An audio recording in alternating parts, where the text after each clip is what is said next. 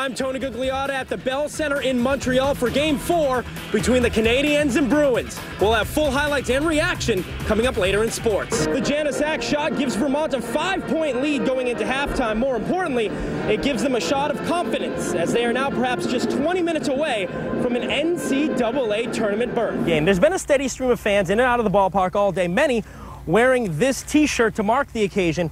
It reads, "Proud supporter of UVM baseball from 1888 to this year, 2009, illustrating the 112-year history of the program." And if we stop the play right here, you're going to see 3 Bruins defenders covering 2 Montreal point men, where 3 Montreal forwards are down low. The Vermont men are preparing to take on UMBC tonight. We'll talk with head coach Mike Lonergan next. They were the only team in the nation to beat Boston University twice this season, but can they do it one more time? For many of these boxers, this event marks the start of a young career, like Bobby Joe LeClaire of Berlin, New Hampshire, who is fighting in just his 2nd ever bout. This weekend was all about Dartmouth domination, the Big Green's depth allowing them to take the team title.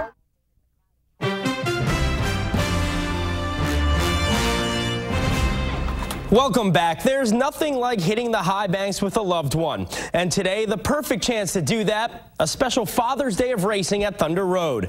The late models going 50 laps in their main event, and Tony Andrews making it look easy. The #1 Army ROTC car dominating. Andrews starting on the pole, and by lap 25, he is cruising, leading Grant Folsom in the 81 and Brooks Clark in the 68. But with 6 laps to go, Clark getting in some trouble. This view coming from his in-car camera. He gets caught up in an oil spill coming around turn 4. The 68 goes around and around, ending his hopes of a first career victory. When we resume, Andrews continues to cruise. He'll take the wire-to-wire win. Phil Scott comes in 2nd. Grant Folsom runs 3rd. Well, I had an awesome car for, 44 laps until he blew the oil line here in 4, and boy, the top was better after that. I just couldn't go up there. I had to protect the bottom, and I knew with Phil and Grant and those guys, they're great to race with. So just let's race it out and see who finishes where. Tony Andrews clutching that trophy for dear life. Congratulations. Meanwhile, the Vermont Lake Monsters complete their season opening series this afternoon with a rubber match against the Lowell Spinners. What a great way to spend Father's Day than to be at the ballpark with your children. Many dads enjoying that privilege at Centennial Field this afternoon. Good game, too. Vermont jumps on top in the 2nd inning. Cole Leonida with a grounder to the 3rd. The throw by Lowell's Colbrin Vitek is in the dirt. It can't be scooped. Wade Moore comes around to score with a great slide. 1-0 Monsters. Starting pitcher Matt Swinenberg with a tremendous outing for Vermont. He goes 5 full innings, giving up just 1 hit and striking out 3. Some insurance coming in the 6th. Jason Martinson on 2nd for the Monsters. David Freitas rips one into center field. Martinson will score. The Monsters jump on top 2-0. A well-pitched game all around, but the good guys come out on top today. Vermont takes 2 of 3 on the series and wins 3-1. They welcome the New York Penn League's newest team, the Connecticut Tigers, into town for a 2-game set starting tomorrow. The Boston Red Sox are looking to sweep the NL West leading Dodgers right out of Boston tonight, and this one got a late start at 8:05. Right now, the Sox lead 2-0 in the 9th inning. We'll have much more from this game tomorrow morning, starting at 5 o'clock. The Yankees and Mets playing in the Bronx for the rubber game of the Subway Series. 3rd inning, bases loaded for Mark Teixeira. That's a shot to left off Johan Santana. It's off the top of the wall and gone for a grand slam, the 12th of the year for Tex. Yankees lead 4-0. And that's all CC Sabathia needs. He scatters 4 hits in 8 full innings while striking out 6.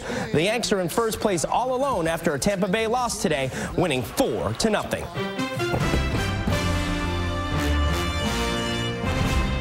We hit the diamond for this week's edition of the Top 3 on 3.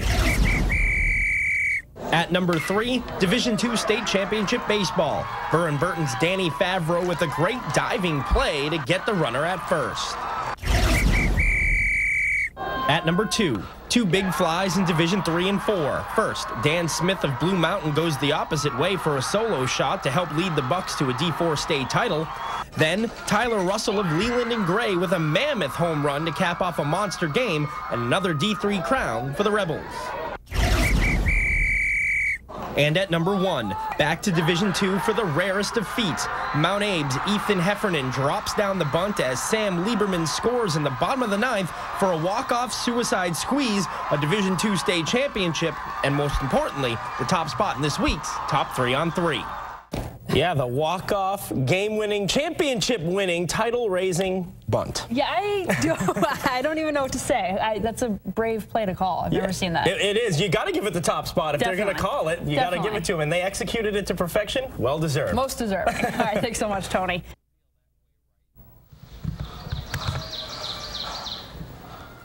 Imagine this. It's a beautiful spring afternoon in Vermont, and you're taking a nice leisurely jog down a wooded trail. Now imagine coming face to face with a joust-wielding gladiator who would like nothing more than to make your day a lot less enjoyable. This is only one of the many obstacles that became a reality and ran over 450 athletes ragged in the first ever Spartan race held at Williston's Catamount Outdoor Center over the weekend. I have to tell you, I am so impressed with the turnout. It's just an amazing day. The amazingly unique race course offers competitors a variety of challenges, testing their endurance and their resilience under the most extreme conditions. This thing hits you from like every other direction. I mean, swimming and running and biking, you can kind of peg where your workout's gonna hit you. This is just like full body, like brutalization. I think we almost drowned in the first quarter of a mile of it, so it was a nice way to start off the race. It's all about that opening. On a course like this, it's really pick your own poison, whether it's trying to scale a 12-foot-high Crisco-covered slippery wall or slopping their way across a mud-soaked pond. These athletes are challenged by any number of extreme elements comprising this trail. I didn't expect going underwater. I was kind of surprised about hitting the water. Got kicked in the head a few times trying to get across, but that was probably the most challenging part. The toughest part for me was all the running around in the mud. Definitely the pond. It was really deep, it was really cold. Though the athletes differ in their opinions on what's the most difficult barrier to overcome, they share one universal feeling, a sense of accomplishment unmatched by any other physical conquest. Well, I looked online, I saw a few that I didn't think I'd make it, and I actually did them and feel really good about it. And I did it twice. To me, this is like recess for adults. It's way better than I really enjoyed it much better than a 5K race because there's all these challenges just keep you on your toes, and it's a lot of fun getting to do something different. Whatever background you're from, whether you're an athlete, whether you're a mother, whatever your background is, you can do Spartan race. She outran me for sure, but it was great knowing she was at the end waiting, and I cheered her on when she was finishing, so it was worth it. She's tough. Tough enough to forever call herself a Spartan. Tony Gugliotta, Channel 3 Spotlight on Sports. The Copley Country Club in Morrisville is acting as a time machine this weekend. It's just going way back, we're looking like the 20s and we're playing like the 20s, this is the way it was. A group of golf enthusiasts are participating in the second annual Vermont Hickory Open with the goal of linking the past to the present. If you like history, if you like golf, and those two come together, it's a lot of fun to come out and play. This is the second straight year the tournament has been held on the fairways and greens of Copley. What an easy game this is, man. Nice par. 20 golfers from as close as Elmore to as far away as Arkansas pulled out 1920s-style hickory clubs and dressed to the nines to ensure authenticity to its highest degree. I've gone to Scotland and England. I played a lot of golf in the area, and what happens when you play with hickories is that you get back to nature. You get back to the real origins of the game. More admiration than anything to see how hard it is to actually play the game at the turn of the century. I wouldn't want to go on my home course dressed like this, honestly, unless I'm playing with my hickories, because they would, who is that, what are you doing type of thing, yeah. Now that I look the part in my old school wardrobe, I'm going to test these guys on their knowledge of the origin of this great game. We've heard of a niblick before. Do you know what a niblick is? Yeah, it replaces sand wedge, really. I think it's 9-iron for the most part. Sure. What's a spoon? A spoon is a 2-wood. Right, you got that right. That's very good. What's a cleek? A cleek. I don't know what a cleek is. We've stumped you. Yes. It's a 2-iron or a driving iron. Aye, okay. Okay, so some of these guys know their stuff. That's because most of them, like Chris Gilligan of Uxbridge, Massachusetts, are collectors and use tournaments like this as a way to enjoy their hobby. Once you collect something, you really like using it. We can take the clubs and go to the battlefield that Bobby Jones was on and play the same battle that he played. And to be wearing appropriate clothes just brings it all together. You start feeling the magical, mystical nature of golf and how things uniquely happen on a golf course. For this unique set of players, the magic and mystique lie in a weekend-long journey into the past. In Morrisville, Tony Gugliotta, Channel 3 Sports. It's Christmas time again, and that means another musical trip down memory lane in the only way the Channel 3 Sports Department can bring it to you. Enjoy. On the first day of Christmas, my sports car gave to me a touchdown by Max Labrizzi. On the second day of Christmas, my sports car gave to me 2 talented goalies and a touchdown by Max Labrizzi. On the third day of Christmas, my sports car gave to me 3 Canadian starters, 2 talented goalies and a touchdown by Max Labrizzi. On the fourth day of Christmas, my sports car gave to me 4 stars at T Road, 3 Northern natives, 2 netminders, and a touchdown by Max Labrizzi. On the 5th day of Christmas, my sports car gave to me 5 old-time golfers, 4 stars at T Road, 3 Maple Leafs, Menorah, and Spillane, and a touchdown by Max Labrizzi. On the 6th day of Christmas, my sports guy gave to me 6 Norwich Climbings, 5 old-time golfers. The king comes to bury old Canadians, 2 creased Chiefs, and a touchdown by Max Labrizzi. On the 7th day of Christmas, my sports guy gave to me a 7-year-old sniper, 6 cadet trophies, 5 old-time golfers.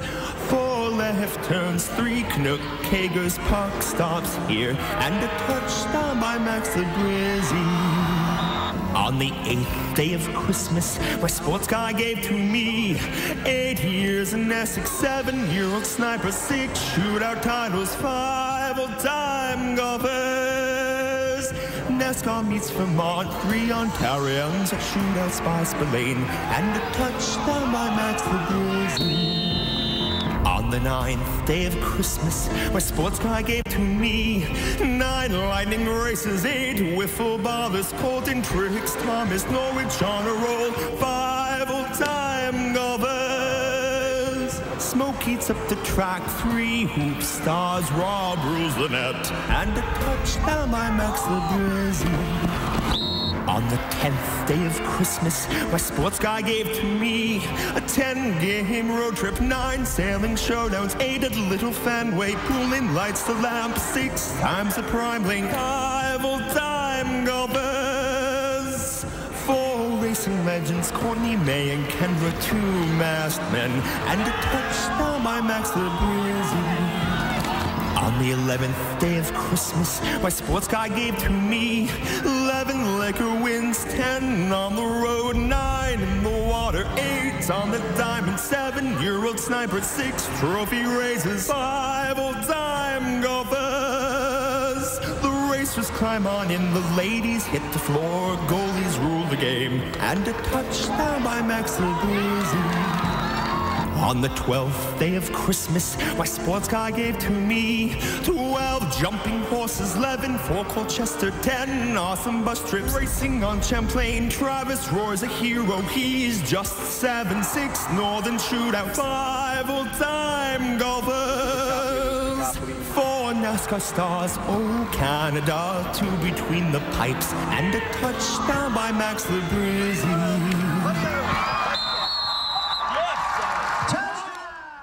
Got to give credit to the vocal stylings of A. Lewis Gordon on that one. Happy holidays, that's sports.